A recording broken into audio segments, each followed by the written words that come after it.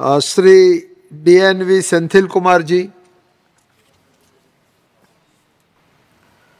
Vanakkam, Chairperson. Thank you for giving me an opportunity to speak on the Jammu and Kashmir Reservation Amendment Bill 2023. So, first of all, coming to Jammu and Kashmir, seeing it as a union territory, as already said, it is always the union territory which looks ahead of going into a statehooship so that they can have more authority.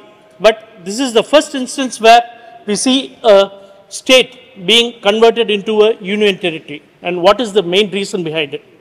The BJP has just won many of these state elections and they have come into this house.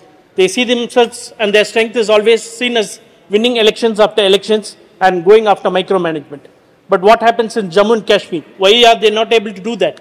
Since they are not able to do that, they bring a state into a union territory where they can have control over the governor and then they can run the governance through that. If they were capable and if they were very confident of winning Jammu and Kashmir, would they have gone in for a union territory? So that is the main reason that the people of this country should think that the power of this BJP is only winning elections and mainly in the heartland states of Hindi and what we generally call as the Gaumutra states. You cannot come to South India. You see all the results of what happens in Tamil Nadu, Kerala, Andhra, Telangana and Karnataka. We are very strong over there. So we will not be surprised if you have an option of converting all these states also into union territory so that you can come into indirect power of coming and having, because you can never dream of setting foot over there and taking control of all these southern states. So having the reservation bill into confidence. So we should first look into the history, because the Dravidian ideologies have always been strong and has been pro-reservations. So in the early years, before independence, the country was ruled by a minority of 3% people having a majority stay in all the government jobs, work, everywhere, education.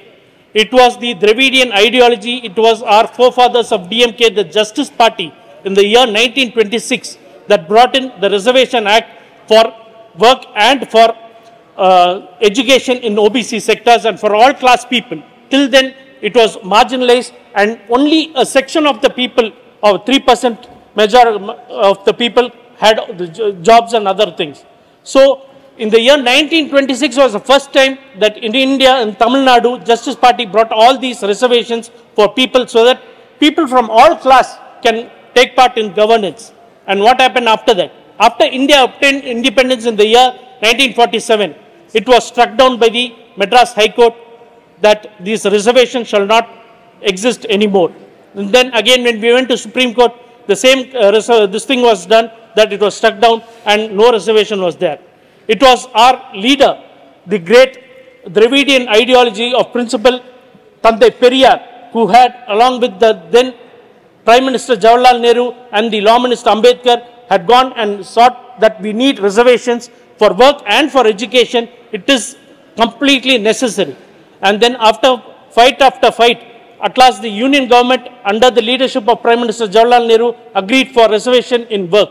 But then Tandai Periyar and our leaders then struck it down. They said that if you give reservation only in work, who is educated? It is again only those people who are educated, that 3% of the society will again get work. So they again fought, they had many other protests, and then at last in the year 1951, the first amendment of this parliament, the first amendment of the constitution after it was formed, it was then declared that the first amendment, that there will be reservation given for both work and for education, and that is how education and work has come and reservation had come into place, and so many people, so many lakhs of people have come into governance and other places, so that we have a very good this thing.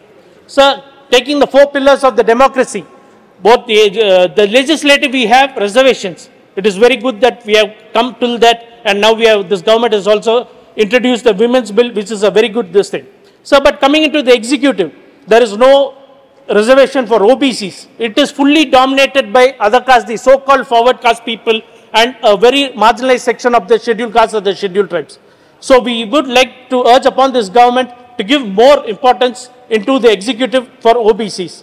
So DMK is always seen as a champion of the OBCs. In the recent 27% of the medical quota OBCs, it was our government that had gone court after court and got the final verdict in Supreme Court so that we could have the 27% OBC quota, not only for Tamil Nadu, but for the whole of India. And it is only after our Chief Minister, Mr. M.K. Stalin, he is seen as the hero of the OBCs. Sir, again coming to the judiciary. In judiciary also, it is fully dominated by people of the so-called forward caste. There is not a reservation for OBC. And so that reflects on the judgment of the cases too. And so we also ask and request the government through you, Chairperson, sir, to urge upon the government to bring in reservations for OBC in the judiciary also. So coming into the Jammu and Kashmir, they have brought in this bill reservation saying that, sir, Tamil Nadu has a very good rapport and relationship with Jammu and Kashmir. During the emergency days, the father of Mr. Farooq Abdullah, Mr. Abdullah was held in Tamil Nadu. He was safeguarded in Tamil Nadu by our Chief Minister, the then Chief Minister Karunanidhi. And still in memory of that, in Kodaikanal, we have Mr. Abdullah's guest house still as a very renowned and very sacred place over there. And when the Article 370 was brought, it was our leader, Mr. M.K. Stalin, who had brought all the allies and fought against this very government in the heart of Delhi, and we voiced out. So Tamil Nadu and Jammu and Kashmir always has a very good relationship. So here they say that the governed by Reservation Act because the legislation of J&K is not in place.